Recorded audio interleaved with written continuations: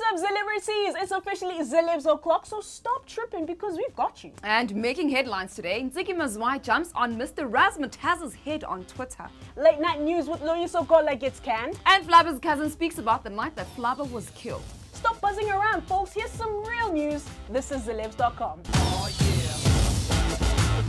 There have been a lot of negative reports going around about Nomzamo Mbatha and Nkosi. Rumor has it that the Isibaya co-stars were feuding over singer Mthethwa.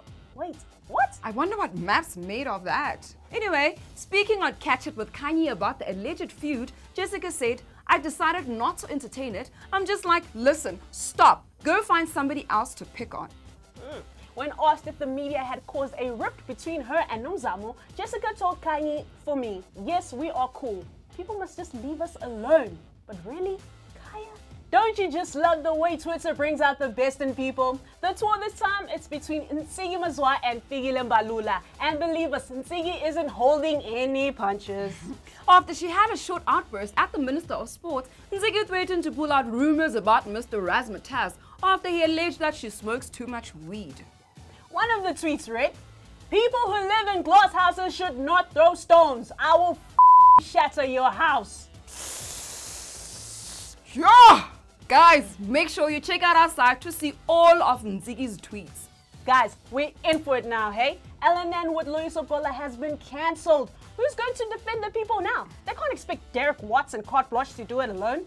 ETV and the production company in charge of the show couldn't agree on new format changes or the overall commercial terms. The statement read, "We've been negotiating with the LNN team since March. We wanted them to explore the option of short format satirical inserts on a more regular basis rather than just a weekly show. Regrettably, they declined to revise the format." Flabba's girlfriend Sindisiwe Mangale has pleaded not guilty in the Randburg Magistrates Court on Monday morning. In light of this, the late rapper's cousin, Luyanda gave his version of events as he witnessed the aftermath of the tragedy.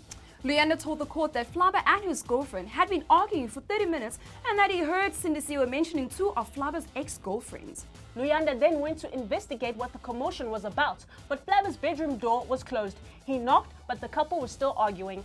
Moments later, he heard Sindisiwe running out from the room, pleading for help and saying that she had stabbed Flabba by mistake. Guys, we'd love to know what you think about LNN getting cancelled and Sindisiwe pleading not guilty. So be sure to tweet us at ZAlebs and comment on our top stories below if you're on YouTube or on any of the social media sites you see on screen.